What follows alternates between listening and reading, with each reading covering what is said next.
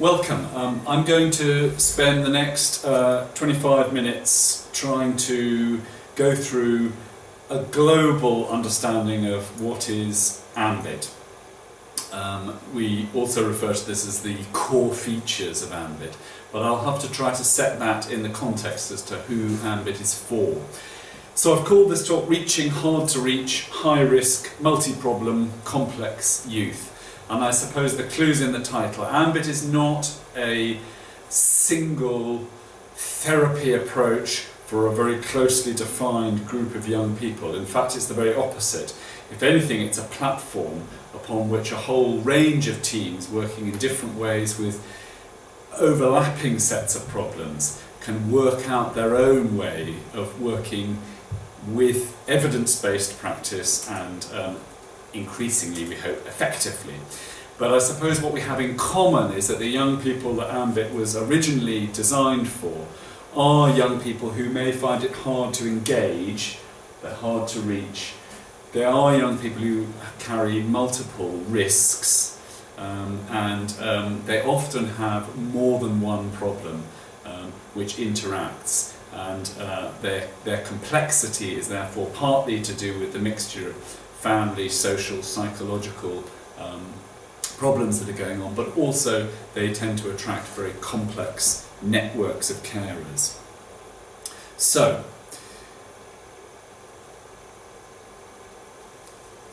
one of the things that we've tried to focus on in AMBIT is that it's is this notion of what's Wenger and Lave, two anthropologists, call communities of practice. So one of the features of AMBIT is that it tries actively to connect up workers in different settings, different kinds of teams, statutory teams, voluntary sector teams, who are working with, broadly speaking, similar types of groups of young people, and to help these teams to share some of the best practice and the street level innovations that they're coming up with in response to perhaps new arising problems, but also to the different settings that they're in. So there's a range of teams displayed on this slide that have all been trained, and we've got just over 20 teams around the UK at the moment that have received AMBIT training and are more or less actively involved. Because the other point about AMBIT is that there's no such thing as an AMBIT team. We talk about teams that are influenced by AMBIT or build on AMBIT, but we're not really interested in developing a whole set of teams who are doing exactly the same thing, because our notion would be that what works in City A with a population X might not work quite as well in City B with population Y, even though there will be much that overlaps. So let's move on. One of the features of complexity in young people is that they tend to emerge into services from in a whole range of different places. They may show up because of adolescent substance use. They may show up because of offending behaviours. They may show up because they've stopped going to school. They may show up because they've got involved in some violence or falling out of the educational system. They may show up because they've become part of a group of victims, or individually become victimised in terms of sexual exploitation. There are many different flags that these young people might pull up their own flagpole to signal, actually, there's an awful lot going on and going wrong in my life. So very often the service that first picks up these young people may find that there are multiple synergistic problems. One problem just makes the next problem more likely, and they amplify each other. And we've known this for a long time. In the psychiatric field, we've known that psychiatric comorbidities, co-occurring psychiatric problems as well as drugs, are more common than young people who are just using drugs and not having psychiatric problems. Okay. So one of the problems that we found when we first started thinking about this group of young people, heterogeneous but with similarities, was that they tend to attract large numbers of workers. Some of the young people that we work with would have a social worker, perhaps a housing officer, a psychotherapist, maybe a family therapist, maybe a psychiatrist as well, maybe a connections worker helping them reintegrate with education, etc., etc., youth offending officer. So what happens when these young people start to emerge into as being sort of a problem for themselves or for other people, is that out of the very best of intentions, they gather around them a large network, and a network of professionals that have each been trained in a different explanatory model for the problem, and often a different model of intervention for that problem. And we call this the sort of Tower of Babel effect, because it is as if just in that very sort of structuring of the care system that happens around these young people, they can't help but have an experience that the psychiatrist is talking, you know, maybe about genes, maybe about neurotransmitters and the need for medication. The family therapist is talking about patterns of behaviour that keep repeating themselves. The psychotherapists maybe from, you know, the effects of early experience. I'm oversimplifying about everybody, but you get the picture. Social workers interested in the effects of deprivation and whether or not the parenting is passing thresholds for concern, etc. And there's a sense that these young people have that there's a huge network of people around them, none of whom appear explicitly to be agreeing with or making sense with necessarily the others, even though individually each, you know, there's no doubt 99.9% of the time are highly well intentioned.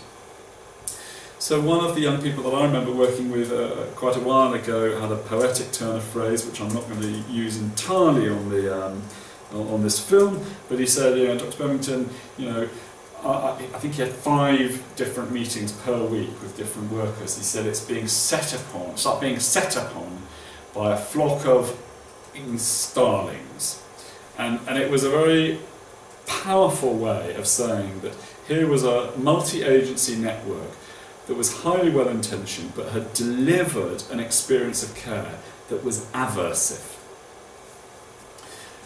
So, in thinking about this, one of the features of AMBIT was to try to think about how to make the experience of care different. And that's where the idea of moving from a rather conventional team around the child, where the child's in the middle and they have various specialists who are all bringing their special skills to bear, to a worker who has some basic capacities in multiple what we call modalities, ways of working that are driven by different, maybe different explanatory models of how the problem came to be. And that what the focus would be on is sustaining a really robust relationship between the worker and the young person and the family. Because mentalising theory suggests very powerfully that it's only when I have an experience that you've really got it, what it's like to be me, that something in my mind can then open to listen and become interested and to actually learn the socially useful information that you might have to teach me. And that's been described as the pedagogic stance, and this relationship has been described as a relationship of epistemic trust.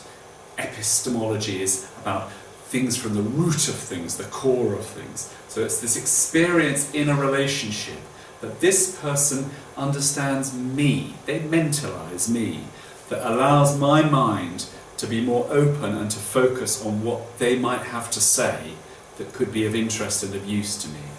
Hence, the relationship is very important in AMBIT.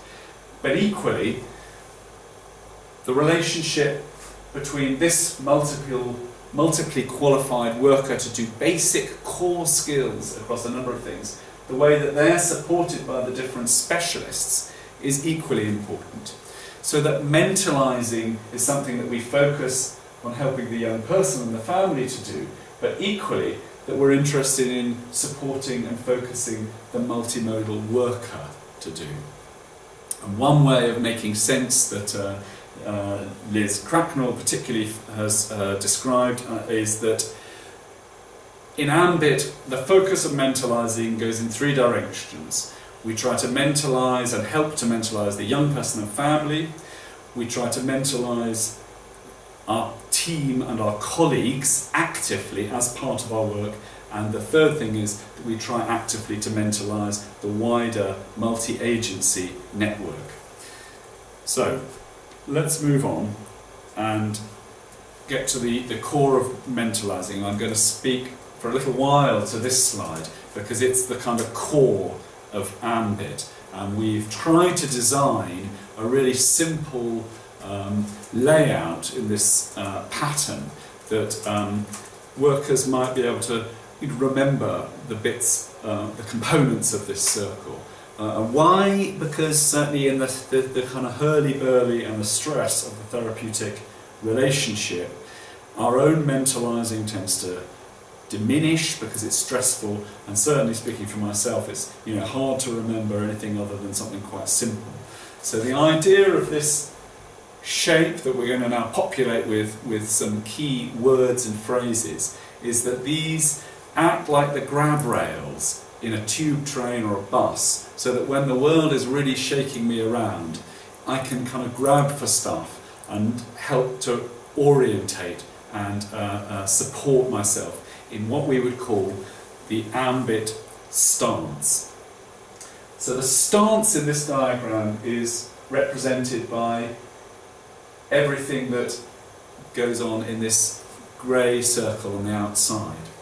And inside are four major areas of practice, which are ways that you might see on the ground in an AMBIT team. And all of these elements are held together by this larger conceptual framework, this framework of thinking, which is described by the word of mentalising or mentalisation. So let's work through the stance fairly briefly. The first stance is that we're interested in scaffolding existing relationships. Any therapeutic work with a young person or their family risks the therapist or the helping agency coming in like a knight in shining armour, being absolutely wonderful and making it all better, and then galloping away and leaving the family or the young person bereft. And that is not a sustainable way of working. So the focus needs to always be on looking for the resiliences and the relationships that will exist beyond my brief period of time with this family and this young person, and looking at how I can strengthen and put a scaffold around relationships that have a chance of holding this young person for the foreseeable future. Now, the second of the stance features we call clinical governance, which is really about the management of risk, doing things properly, doing things according to organised systems, trying to be a team that learns from experience in sensible, systematised ways.